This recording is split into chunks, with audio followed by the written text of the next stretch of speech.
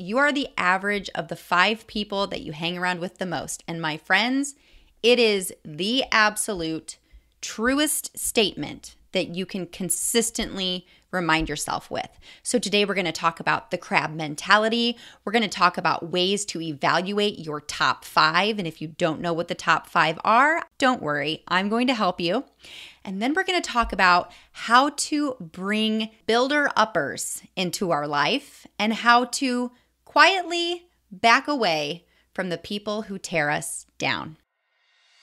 Hey there, I'm Amber Harper, former burned out teacher turned teacher burnout coach, dedicated to helping other teachers like you to grow through your burnout and take your next best steps toward what you want from your career in education and in life. After an embarrassing emotional breakdown in front of my teacher besties, I knew something needed to change, and that something was me. I decided that I wasn't going to settle for burnout as my sentence as a teacher, mom, wife, or friend. And I knew it was going to take way more than practicing conventional self-care to make the progress I wanted to make. No amount of manicures, bottles of wine, or bubble baths was going to save this girl. Fast forward to a few years later, and I've used everything I've learned about teacher burnout and personal development to write a book, build a course, and lead a community of burned-in teachers who refuse to settle for a life of burnout as their forever reality. I've used my burnout as an opportunity to become an active participant in my life, in the classroom and here on the mic, using all that I've learned to teach kids and serve teachers. And you can do the same. The Burned In Teacher podcast is 1 part burnout and all other parts action, inspiration, and support to help you grow through your burnout and live a happier, more fulfilled career and life. So take a deep breath, my friend, because you're about to take your next best step to becoming a burned in teacher. Let's dive in.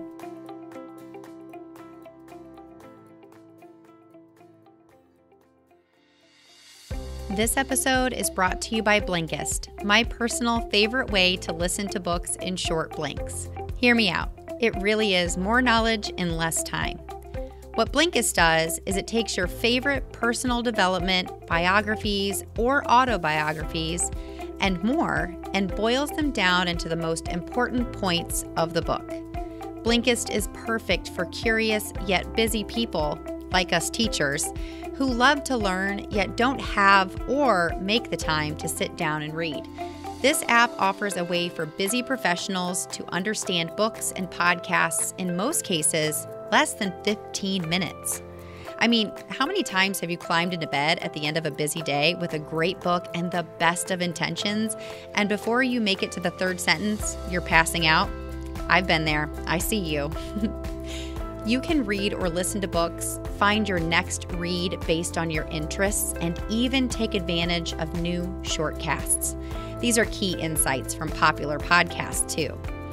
So if you want to be more knowledgeable, successful, a better parent, happier, or learn how to be your best self at work and in life, Blinkist is for you.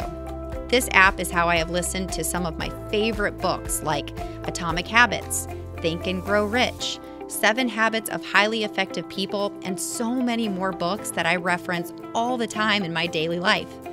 95% of Blinkist members read significantly more than before. 91% create better habits. 87% have more positive changes in their lives. And you know that's what I'm all about. As a BIT podcast listener, you get a 7-day free trial of Blinkist. And believe me, when you begin using this app, you will never read books the same way again.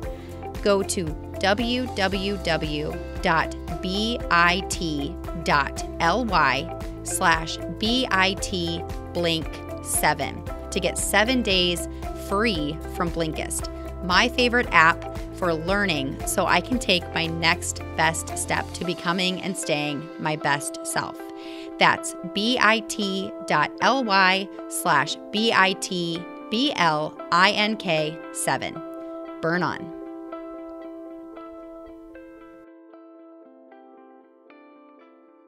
Hey there, Burned In Teachers. Welcome to episode 141 of the Burned In Teacher podcast. We're now a few weeks into June, and what I love about re-releasing this episode is that especially if you are on summer break and you are able to take yourself out of that teacher space, your classroom, your hallway, the actual building that you work in from day to day.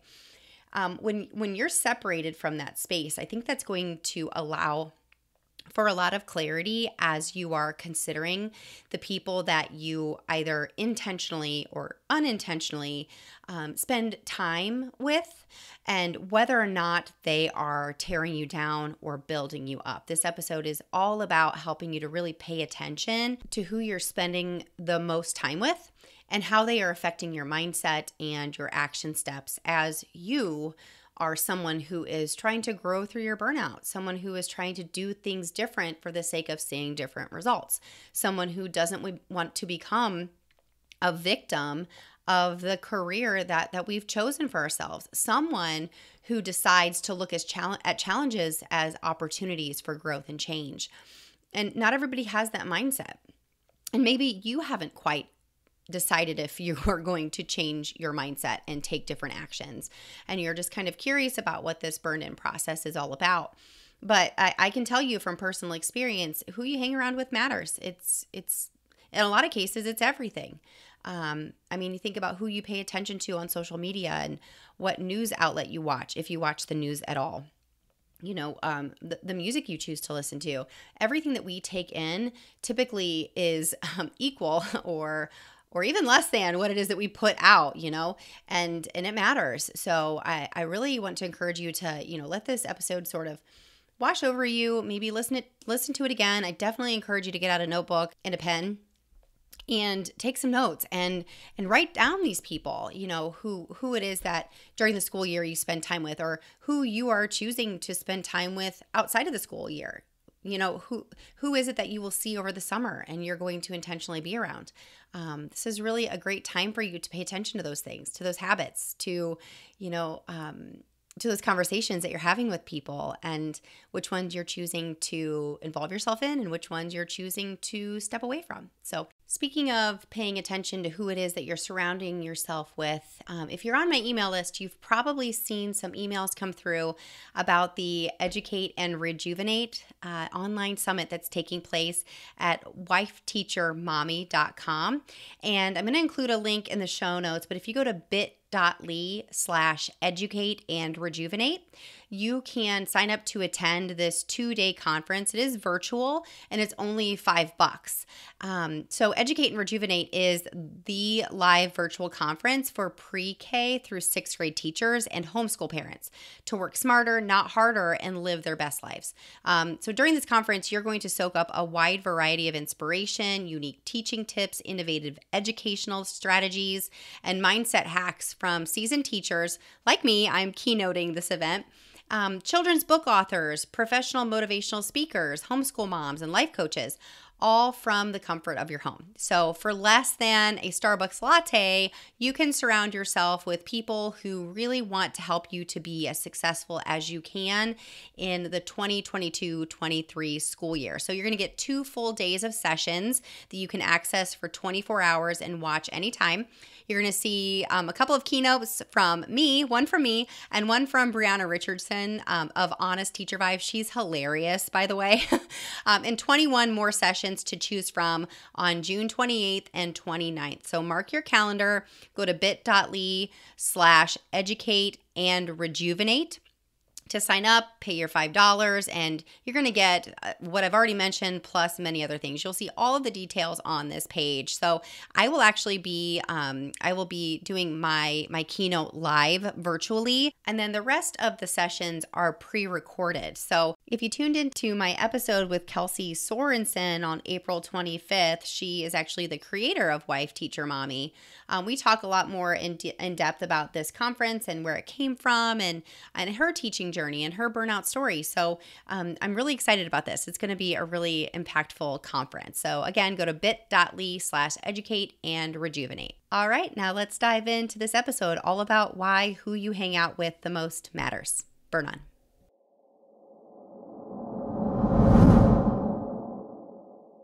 You are the average of the 5 people that you hang around with the most. And my friends, it is the absolute truest statement that you can consistently remind yourself with.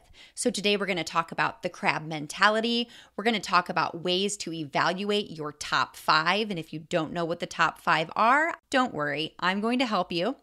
And then we're going to talk about how to bring builder-uppers into our life and how to quietly back away from the people who tear us down. So I want to get started today by letting you know that this is an excellent episode for burned and over it teachers. So you teachers who are struggling with being surrounded by negativity, apathy, maybe you're working in a workplace, even though we're teaching virtually right now, where people are negative and consistently focusing on the challenges rather than the solutions.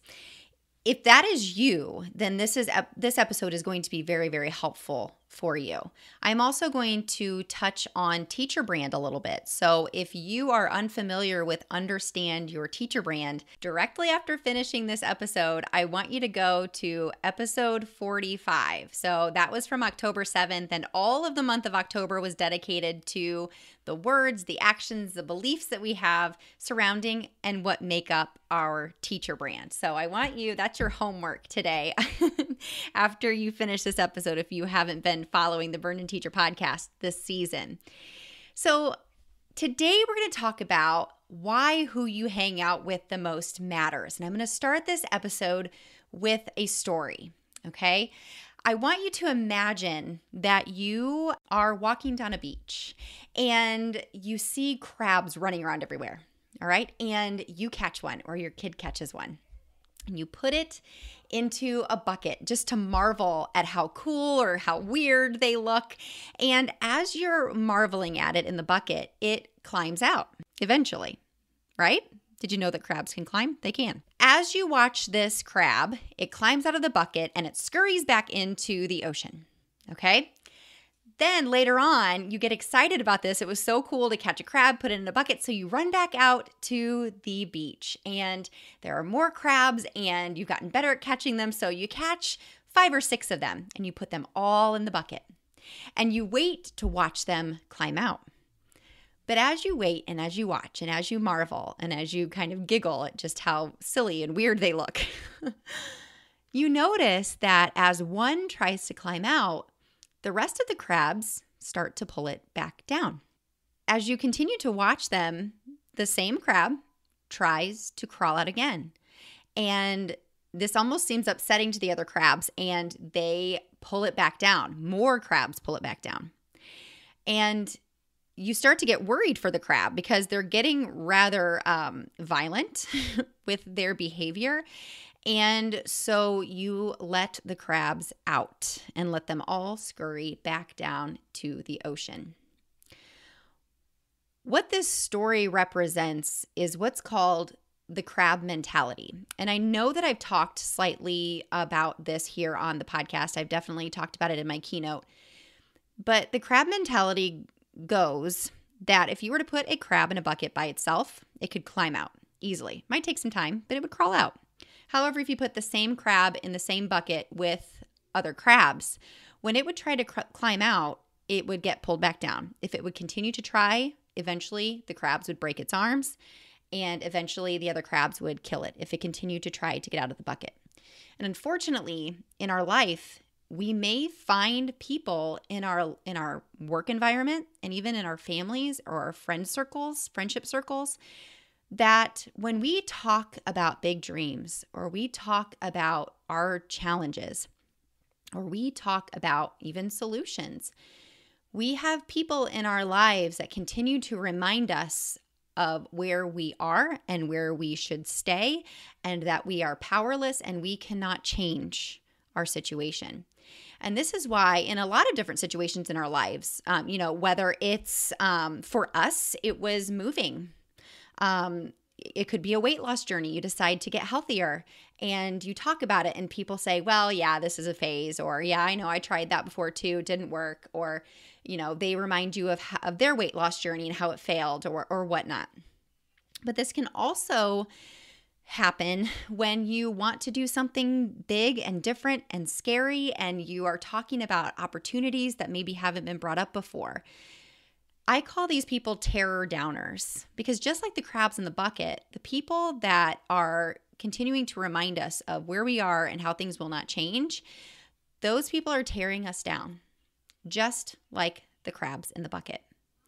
And when you are at this stage of never settling, and that's what, this episode goes back to this month's theme, never settle. When you decide not to settle for the status quo of being a burned out, miserable, frustrated teacher, when you decide to do things differently and talk differently and carry yourself differently and believe different things and say different things and even hang out with different people, the crabs in your bucket are going to try to keep you the same. And there are even times whenever you talk about your dreams or your goals or things you want to change, or you start to talk about solutions where people aren't necessarily negative, but their comments or their responses are out of worry and out of love. Are you sure you want to do that? That's really scary. Or gosh, there's a lot of risk involved. Or they will remind you of how doing things differently can be quote unquote dangerous. Of course, if we were putting ourselves in a life or death situation, we would want people to remind us to be safe. However, sometimes in the essence of trying to keep us safe, people end up just trying to keep us the same. And that's where the agents of same come in. Those are those crabs in our head, right? Those agents of same, those things that we tell ourselves that keep us where we are. Everybody's situation is different. Everybody's circle and school and district and grade level, groups and teams are different. They're very dynamic, but what it's important for you to know is how to identify those terror downers and to figure out ways to bring people who I call builder-uppers into your life. Because just like I said at the beginning of this episode, you are the average of the 5 people that you hang around with the most. And this can be really hard because as I ask you these questions to evaluate who's a terror downer and who's a builder-upper in your life, you may have to quietly back away from those terror downers. And these could be people that you have associated yourself with for a very long time.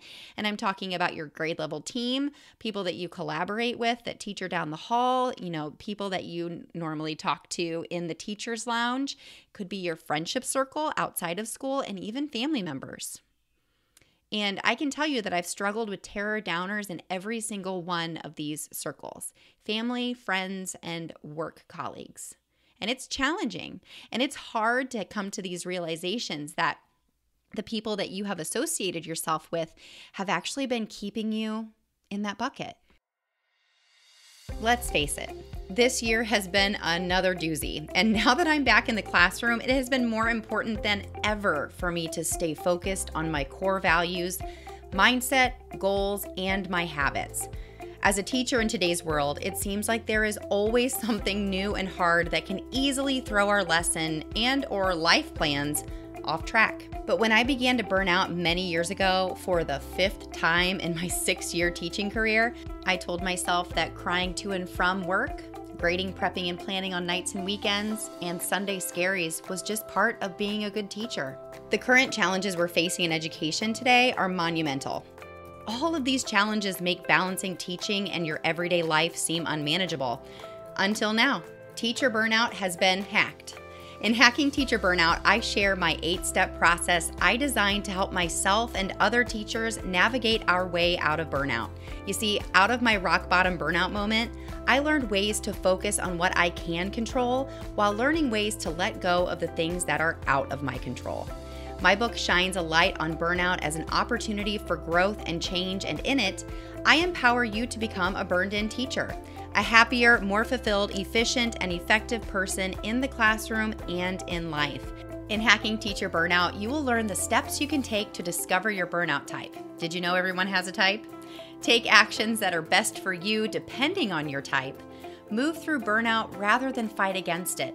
Make time for things that bring you growth and joy, and thrive, not just survive, personally and professionally. And, of course, to prepare for hardship before it hits and to conquer it when it does. And right now, you can download Chapter 1 for free. That's right, you can start your journey out of burnout using Step 1 of my process on the house. Go to burnedinteacher.com/free chapter today to get your first chapter on me. And there's no better time.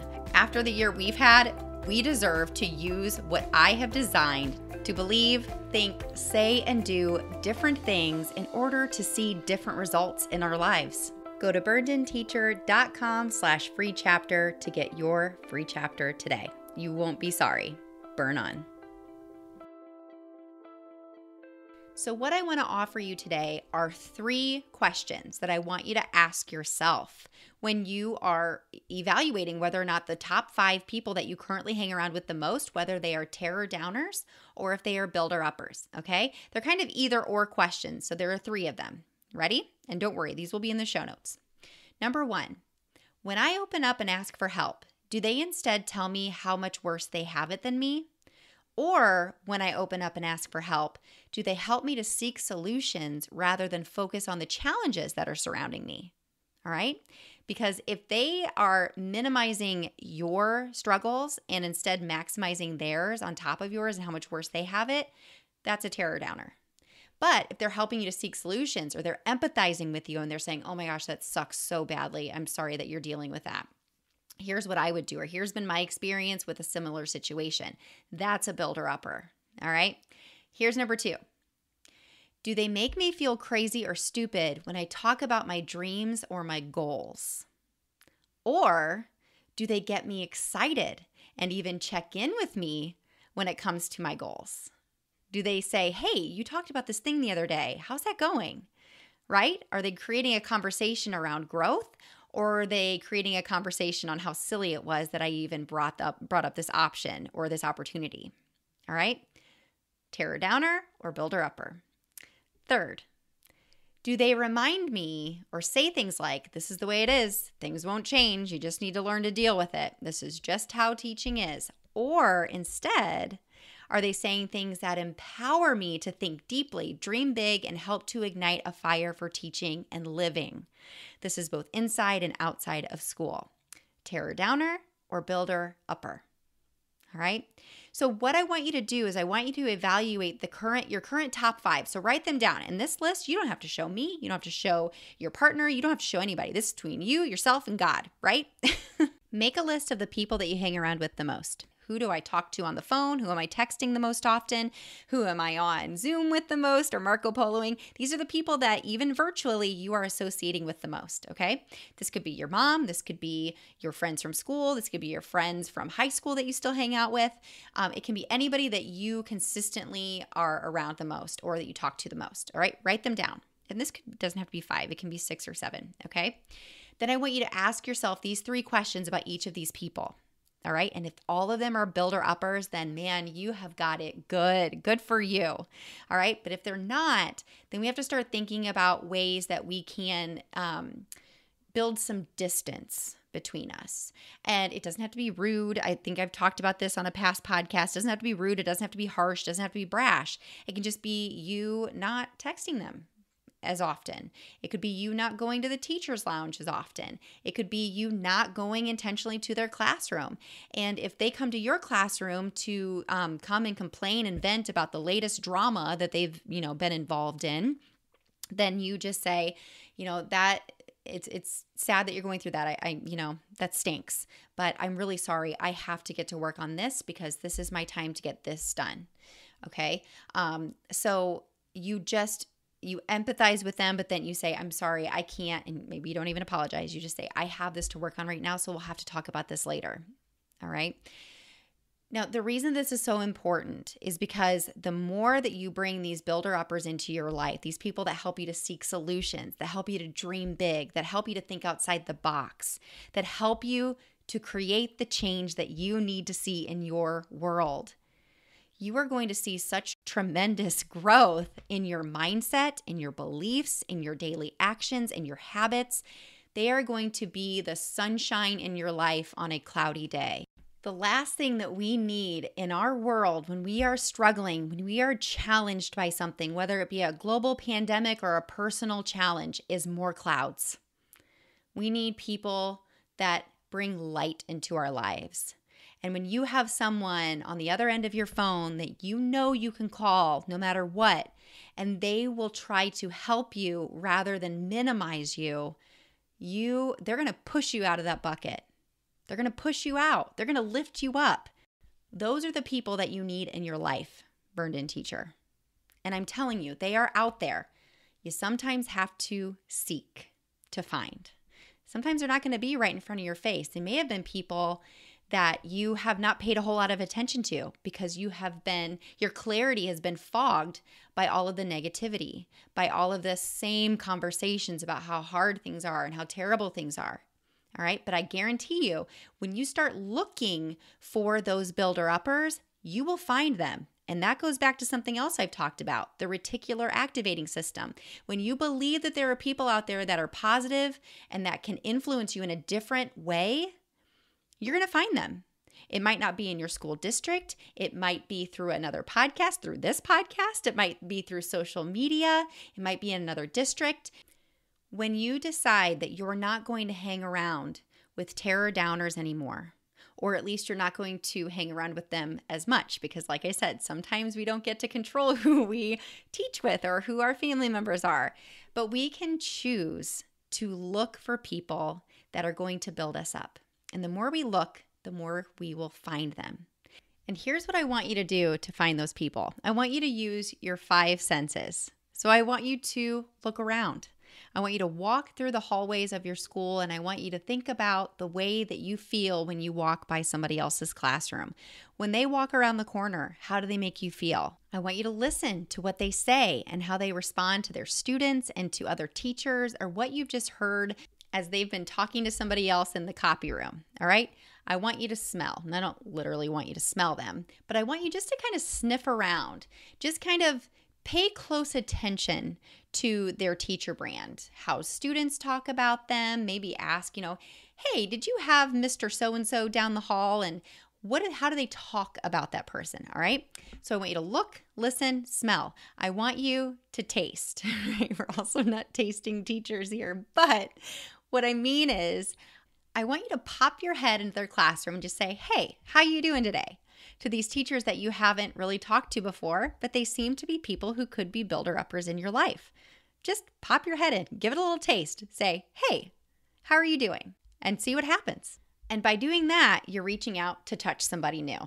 All right? So when you use your 5 senses to kind of evaluate teachers' brands and how they could be a builder-upper in your own life, you are allowing that space to meet new people, to bring new people into your top 5. And it all starts with you paying attention, using your 5 senses, and being aware of who is in your life and why and how they are affecting you and your burnout. And my friends, I'm telling you already, if you have not joined the Burned In Teacher Facebook community at community.burnedinteacher.com, there are hundreds of teachers in there ready to build you up. I have to tell you, during a Burned In Teacher forum that we just had in the Burned In Teacher Tribe membership, one of the tribe members, she said, Amber, I just happened to realize that I have been teaching for close to 20 years. And other than my first year teaching, I have never had a mentor. Never.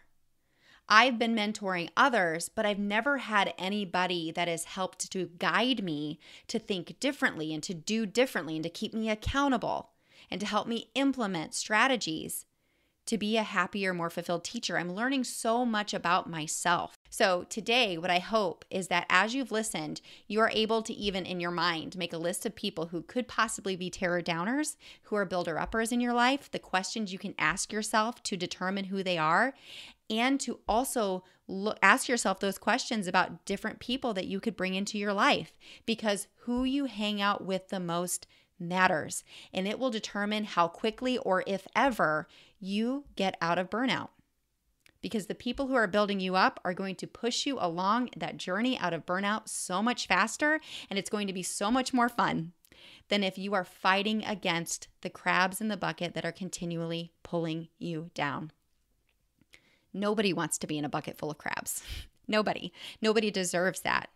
And hey, maybe you realize that you've been a terror downer, and maybe this episode is helping you realize that Maybe you've been minimizing other people who have come to you for struggles, or maybe you've been throwing fuel on the fire and, keeping people the same in that frustrated, burned out, anxious state. And it's okay. Because when you know better, you do better. And that's what these questions are for. And that's what this story was for. And that's why I want you to focus on who you hang out with the most. Because the quicker you bring those builder-uppers into your life, the quicker you can get out of burnout. All right, take a deep breath because you just took another step to becoming a burned-in teacher. I'll see you next week. Burn on. If you enjoyed today's podcast episode, you can head over to burnedinteacher.com where you can access the entire vault of Burned In Teacher podcast episodes and more information about ways I want to help you go from burned out teacher to burned in human. If you enjoyed today's episode, I would be so grateful if you would head over to iTunes and leave a review and a rating about the Burned In Teacher podcast. Until next time, take a deep breath because you just took another step to becoming a burned in teacher. Burn on.